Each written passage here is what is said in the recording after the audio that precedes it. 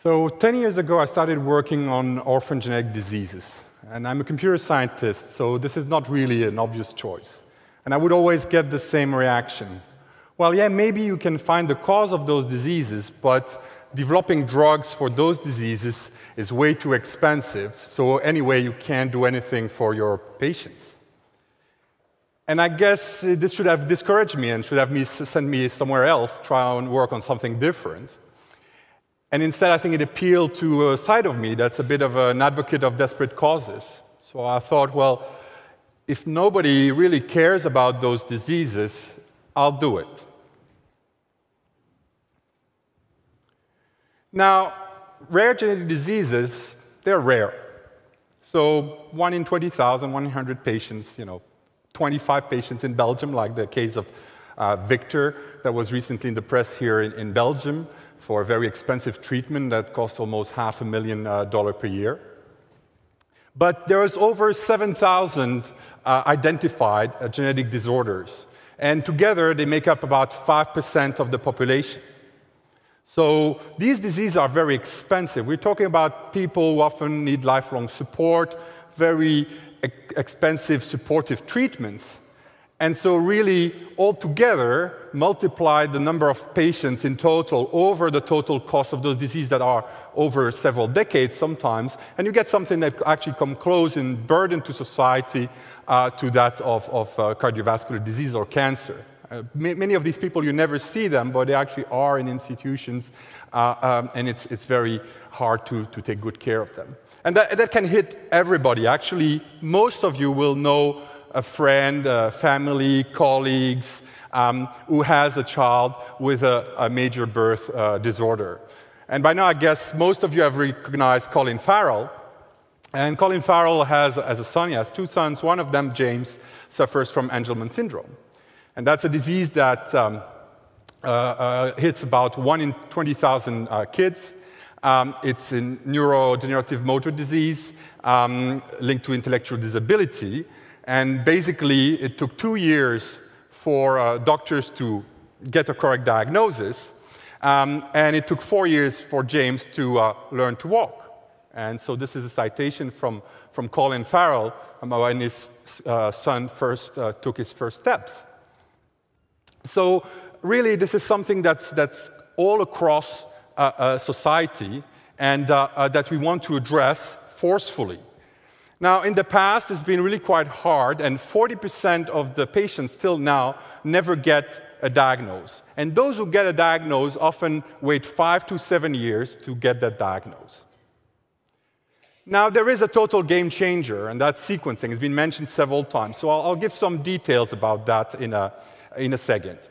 And what we need there, that's the first argument, we need a big data revolution. Data on a massive scale, very difficult to analyze. So this is part of the BRCA1 gene sequence. A single mutation in that gene can cause breast cancer. So if you're not colorblind, which by the way is a genetic disorder, you'll be able to see the mutated gene out of this part of the sequence of BRCA1. Basically, we have 23 chromosome pairs, in total 3 billion base pairs of DNA, and between 2 individuals we'll have a few million differences. Several of those can be risk factors, a couple tens or a couple hundreds can be risk factors for diseases, but sometimes just one is enough to cause the disease. So we have to find that 1 in 3 million change that cause a disease. That's extremely challenging. So what is the fundamental transition that is happening, and we're right in the middle of it, and that's genome sequencing. And it's been mentioned for the microbiome, for other things, this is really changing life science completely. So in 2000, the human genome was completed. We got 1 genome, and that cost $3 billion and took about 13 years. In 2007, the genome of Watson, the discoverer of the double helix structure, was sequenced for 1 million, and that took 1 month. Today, you can get a genome sequence for about $3,000, and it would take about a week. Tomorrow, we'll have what we call the $1,000 genome sequence in a day, meaning that for many, many things, when you arrive at the hospital and we don't know quite what's happening, we will just sequence your genome. That means also that we'll produce massive amount of data, because I'll show here what it does to rare genetic diseases, but this applies just as well in cancer, where actually cancer is becoming a large family of rare genetic diseases because each patient is being treated individually, personally, or in preventive medicine, where we actually try to give you longer years of good health by knowing your risk profile and try to adapt treatments to that.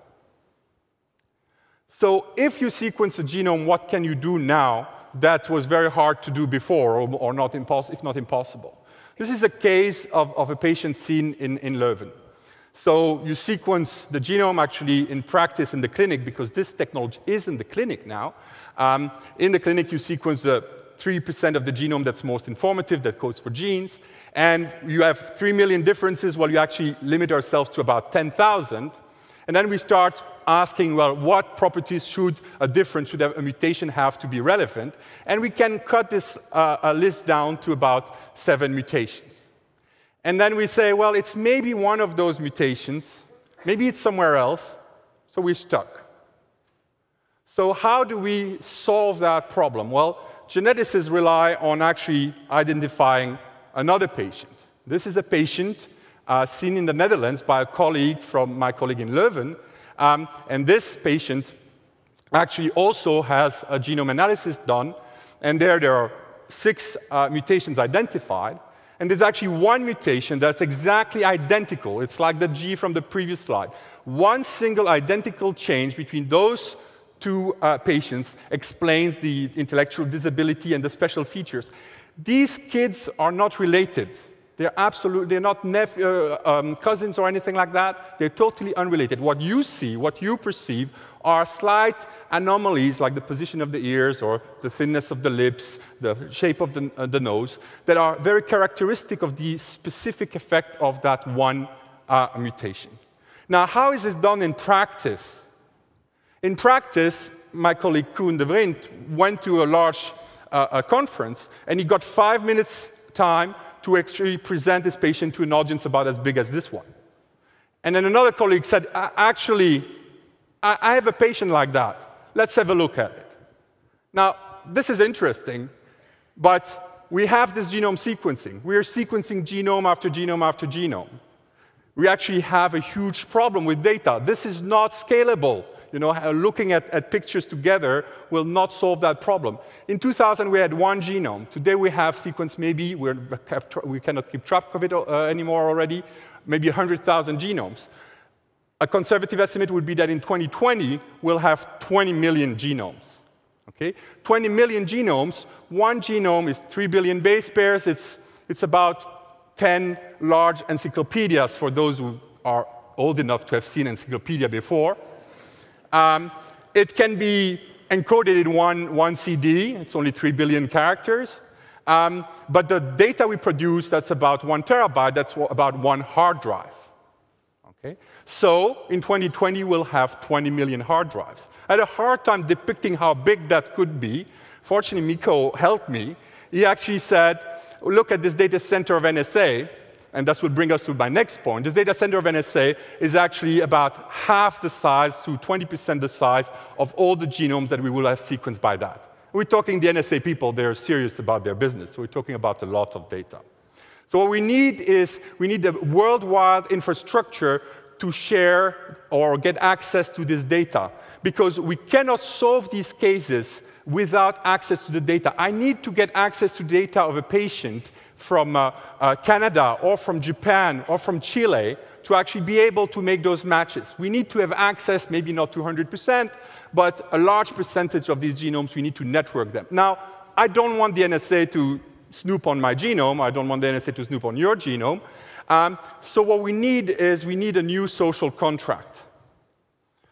You know, here in Europe, we do worry about privacy. Okay? And this is a real problem. I think Mikko made a fantastic point around that. But we need this information. Okay? This is the first point. The second point is this genomic data is not, it's not nothing. It's important. And it's, in particular, it's never anonymous. So if I sequence the genome of somebody, there is a good chance I can identify who this person is. So this is a male, XY. We're living in California and born in 1946. And we sequenced the genome, or my colleague somewhere in the world sequenced the genome. I didn't do that myself, sorry, for claiming that. And actually, if you look at that and you think, well, can you discover who the person is from the genome? Nah, actually, you can't. The Y chromosome in males comes from his father, his father's father, his father's father's father. It's your family name. And so there's some little spots on the Y chromosome that genealogists actually sequence to actually make family trees. And there are big databases in the world with all these identity markers on chromosome Y. So when you go with that sequence of chromosome Y in one of the databases, you know that the guy is called Venter. Now you know that the guy lives in California, that he was born in 1946, because that's a patient in a study. And there are two Venters in California that fulfills those requirements. Now, maybe this is a study about schizophrenia. Well, I'm sure Craig Venter, if he was a patient in a genome sequencing project linked to schizophrenia, would not want people to know he is that patient. So for most of us, that's maybe not a big deal, but actually for celebrities, CEOs, that would be a big issue. And there will be other attacks. I mean, when we start looking at that, we'll find more and more things. So we have this tension, and I don't want to deny the tension because the tension is very real. On the one hand, I am demanding for the whole genetics society, I'm demanding access to this data.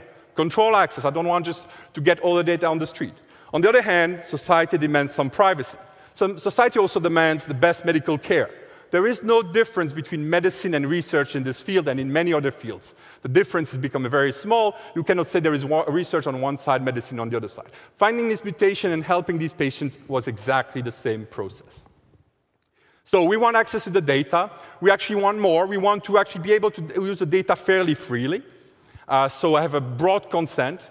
And what we are able to return is we want to manage the data transparently, so provide IT infrastructure so that you know whose data has been seen by whom. We want ICT researchers who are not physicians to fulfill the ontology codes. I need to be held, although I'm a computer scientist and not a geneticist, to the same requirements that the physician needs to fulfill. So I recognize the tension, and I want you to think about what you want. In the end, society will decide, especially Europe will decide. We are facing a very big threat from the European data privacy regulation, which is, we don't know where it's going. On the one hand, it could go to giving us that access that we request. On the other hand, other versions of that new regulation just block everything. I've tried to argue that this would be a big mistake.